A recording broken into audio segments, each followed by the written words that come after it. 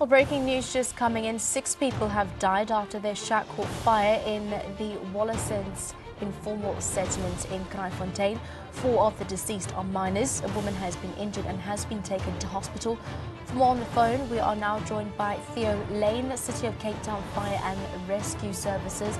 A very good afternoon to you. Thank you very much for your time. Firstly, Theo, what was the cause of the fire? Good afternoon, Shante.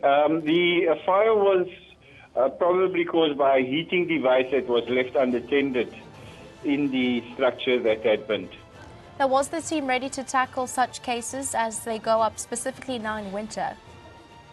Yes, we have had educational drives throughout the year, but especially this time of the year, we emphasize to everybody that is using heating and cooking devices as well as electrical devices that they should take the utmost care and make sure that these devices they are not left unattended because most of our fires that we respond to, the causes are relating to cooking and heating devices.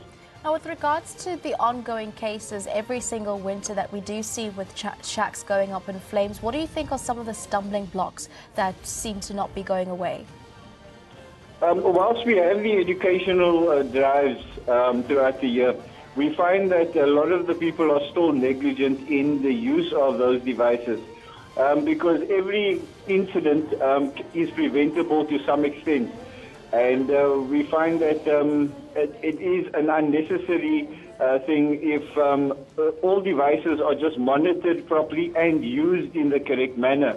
Then we won't have that kind of problem. Definitely. Thank you very much for giving us an update there. Theo Lane from the Cape Town Fire and Rescue with regards to that shack fire there. News just coming in. 6 people have been reported dead in a shack fire in Kraalfontein in the Western Cape.